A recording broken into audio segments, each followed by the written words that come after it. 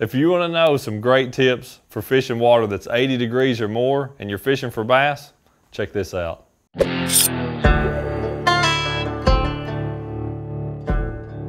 biggest thing to know, regardless of what the water temperature is that it's not the single most important factor. There's many other important factors that weigh just as heavily as the water temperature does. You know, a bass spends 24 hours a day, 7 days a week, 365 days a year in the water. Okay, so, you know, the moon phase, what the wind's doing, what the sky's doing, all those other factors weigh very heavily. Is the water level rising? Is the water level dropping? There's so many other factors that you can't say the water's 82.7 degrees, I need to throw this. So know that, number one. But here are some very important general things that go on when the water is 80 degrees plus.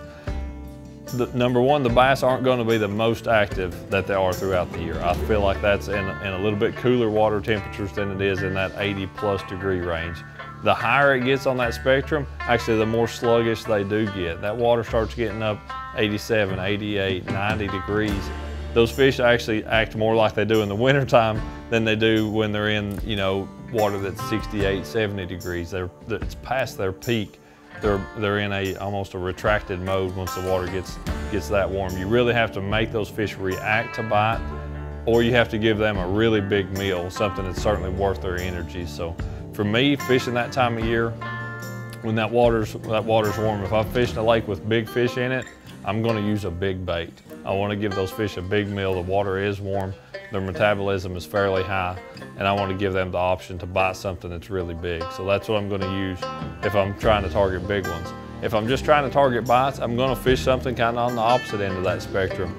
So never the stuff that's super small like I'll use in the wintertime, but something in the 4 to 6 inch range, you know, a straight tail worm, something without a whole lot of action built into it, or like I said, trying to make those fish react to something. Dropping a punch rig right in their face if they're in heavy cover, reeling a crankbait really fast, bouncing it across wood or rock cover. Those type of baits that you can trigger a reaction strike from the bass with versus a feeding strike. That's what most of those fish are going to be in that really warm water temperature.